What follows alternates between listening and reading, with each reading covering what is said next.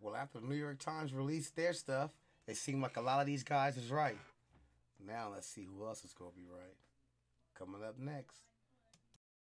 Best ducking when hoes be bucking, chicken heads be clucking. Back when Ratchet was a ratchet and the What's up, Vixen was a YouTube? vixen and Jam Master Jay was a live. I was mixing. Back with another one for you. Back when Robin was a piston, Mike was losing to Isaiah, but he soon would get his six one. And today we're going to talk about the latest things that's been going on. We know that the New York Times dropped. We know that the Washington Times dropped. We know that To the Stars Media put out some videos with the help of the DOD and the Pentagon and stuff. And what it seems like we're going to be told here is the core story. The core story was thought of in 1979 by Dr. Hal Puthoff, Kit Green, and Jacques Vallée. In a Denny's, no less. Probably over some eggs and had some hash browns. What the core story was these guys. Hal Puthoff, Dr. Kit Green, Jacques Vallée. They thought about what they knew. Collectively, with the knowledge, what do we know? And they surmised that we've probably been visited. There's probably been a crash. And there's probably been materials. And that's the core story. If they're going to break it down to brass tacks to what's been going on at this time, I believe it was 79, they thought, okay, well, we at least know these three things. There's been a crash, we've been visited, and there may be materials associated with it. Fast forward to now, and it seems like what we're going to kind of be told. We have the videos put out confirming that there's something, that we're being visited, and the Pentagon bringing in Bigelow and stuff, and him modifying warehouses and everything. Well, if you're going to modify warehouses, that means that you're trying to keep something, that you have something. So it seems like there has been a crash. It seems like there are UFOs. We have been visited, and maybe there's materials from a crash, and they're stored by Bigelow, and we've been visited, there has been a crash, and we do have materials. That's the core story, and it seems like that's what we're going to be told coming up sooner. Who knows how long it's going to take, but more videos and confirmations let out. So that got me to thinking that all these UFO investigators for years been telling us the government's involved. The government's doing this. The government is recording. The government is recording. The government is actually recording data and watching these UFOs and stuff. The government, they've been telling us for a long time. A lot of these UFO investigators. Stephen Bassett has been telling us this stuff. Grant Cameron has been all over this stuff. He's been telling us for a while. There's a lot of investigators, and to me, it seemed like they got it right. They got it right. Stanton Friedman's been telling us for a long time, hey, look, they're investigating this stuff. And it's like, man, you know what? A lot of these guys got it right. At least as far as that. They've been telling you for years, hey, there's a program that's going on and they're doing this. And we've been like, okay, all right. So it seems like Stanton Friedman, Tom DeLonge, Grant Cameron, Stephen Greer, Linda Moulton Howe, and lots and other UFO investigators, they got it right. They told us this is what the government's been doing. This is what's going on. They've been telling us for years. And now that it's starting to come out, it seems like these guys got it right. And I start thinking, you know what? What else are they going to be right about? Who else is going to be right? What's going on out there that, oh my God, this guy was right. This guy was right. And I start thinking about a few guys. These guys are all kind of on the same thing. And that would be Bud Hopkins. That would be Dr. David Jacobs, and that would be Dr. John Mack from Harvard. And give you a little bit about these guys. Bud Hopkins, he wrote a book, I believe it's called Intruders. I should have had my stuff with me right here. He wrote a book about visitation, about alien abduction. And people read the book, and it set a storm in the UFO community. People's like, wow, some abductees came out of the closet. They can identify with what he was talking about. And then he brought more people that was interested in this field and this phenomenon, what's going on. One of the guys that also came in was Dr. Johnny Mack from Harvard. This is a professor from Harvard, Dr. John Mack. He came in, he started doing the regressions and stuff like that, and he started saying, you know what, there's something to this abductee thing. There's something to it. We're not sure exactly what it is, but there's something to this abductee thing. And he started going on with his thing about it.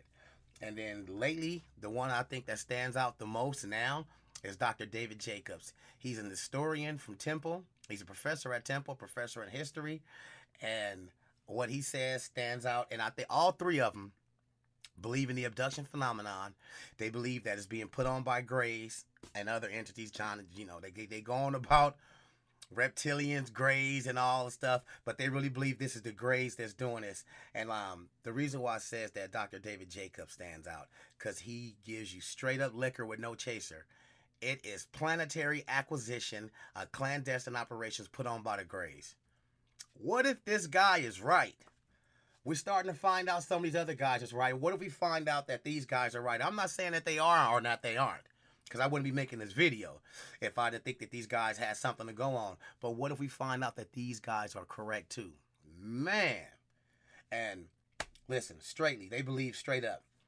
As far as Jacobs and Johnny Mac go, John Mac, he believes it's more of a, he believes people that went through the abduction phenomenon, they come out better on the other end, almost like a spiritual transformation that it had. Now that you see and know, what will you do? Who are you now? You come out different on the other side. Dr. Jacobs and Bud Hopkins, straight up, it's abduction by Greys for planetary acquisition. It's a hybridization program where they're taking where they're taking materials, where they're taking sperm samples, where they're always messing with the genitalia, reproductive systems and stuff like that. They believe this is for a hybridization program, and that they believe is Greys that's out there. Hybrids, I forgot the word that Jacob calls them, is like a super hybrid that looks human. He believes that they're actually here on Earth, that they're living amongst other people, and that they're here. Straight up, he doesn't mention his words. This is done. It's a clandestine operation. The abductions are, and it's done for planetary acquisition. They want to come here. They want to be part of it. They want to mix their genes with us. Other people have different things. One of John Mack's students says what he believes is that the Greys messed up their home planet, and that home planet was their spiritual connection to their God, to the universe. And since they messed up their home planet, they feel that they lost that spiritual connection. So they're trying to come here, integrate ourselves with us, and kind of either make sure that we don't do it or have a place to take care of again, so they can show the master of the universe that they are good stewards to a planet, because they allegedly lost their home planet. But it's a trip. What if these guys are right?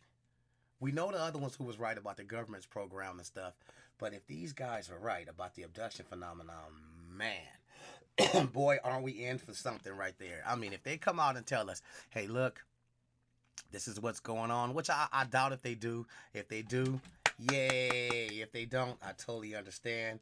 But when I start hearing stuff like this about what's coming out and what they're going to tell us, I started thinking, man, a lot of guys got it right.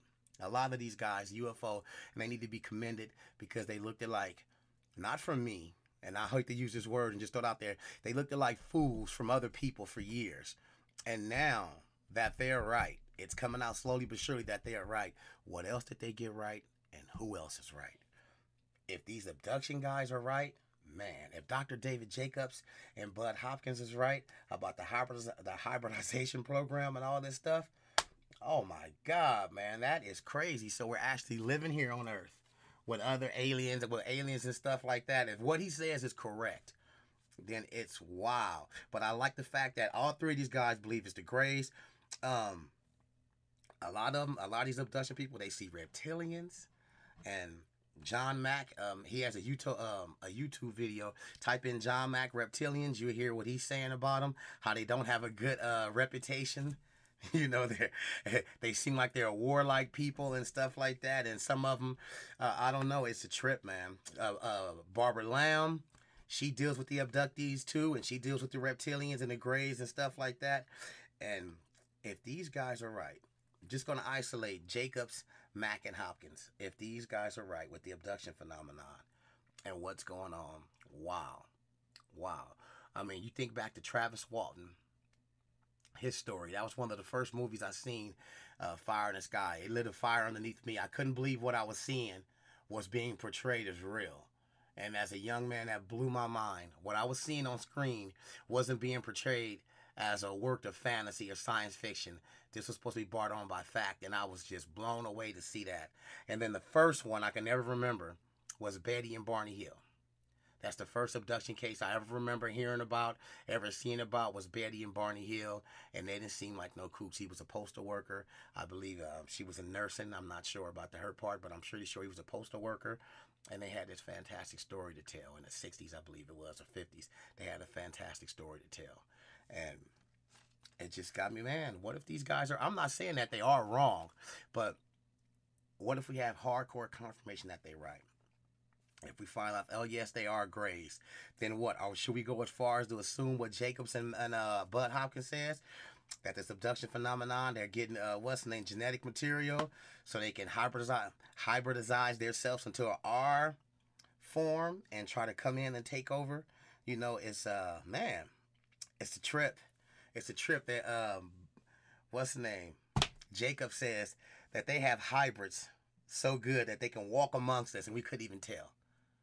Man, if we find out that he was right, that's going to be pretty, it's going to be out there, man. So, yeah, I just wanted to touch on that. Those are some guys that you can go look up right there. Go check out Dr. David Jacobs, John Mack. Check out Bud Hopkins. They believe in this abduction phenomenon. They believe it's going on. And like I said, with the guys that got it right so far, what else are they right about? And what else will these guys be right about? So, just wanted to hit you up with that. Click, like, and subscribe. I'll be talking to you more about who else. You know, I'm going to try to do a little series on who else could be right. Who else got this stuff right? And I'm sure there's a lot more out there that is, man, it's going to be crazy. It's going to be scary. It's going to be life-altering if these guys are right. Now, all things scary doesn't make it bad or whatever, because I'm sure the first time we jumped in the pool, we were afraid. But after we got used to the water and didn't panic, we understood what it is. So I'm sure some of these revelations come out about what's going on, what's happened to our planet, us as a species, might seem scary at all. But hey, once we don't panic and learn how to just exist and figure out what's going on, sure, we'll be perfectly fine. So, thank you guys for listening. Click like and subscribe. And thank every last one of my subscribers. Thank all you guys for subscribing and tuning in. I really appreciate the hell out of this. It floats my boat. It makes my day. And I love making these videos for you guys. And I try to take my time and make sure I'm not just making garbage. I'm trying to get you guys something, some good stuff. All right, man. So you guys have a good week. Have a good day. Have a good life. I wish you guys the best. I love you all. Stay positive. Wish the things for people that you wish for yourself. All right? See you guys. And I'm out.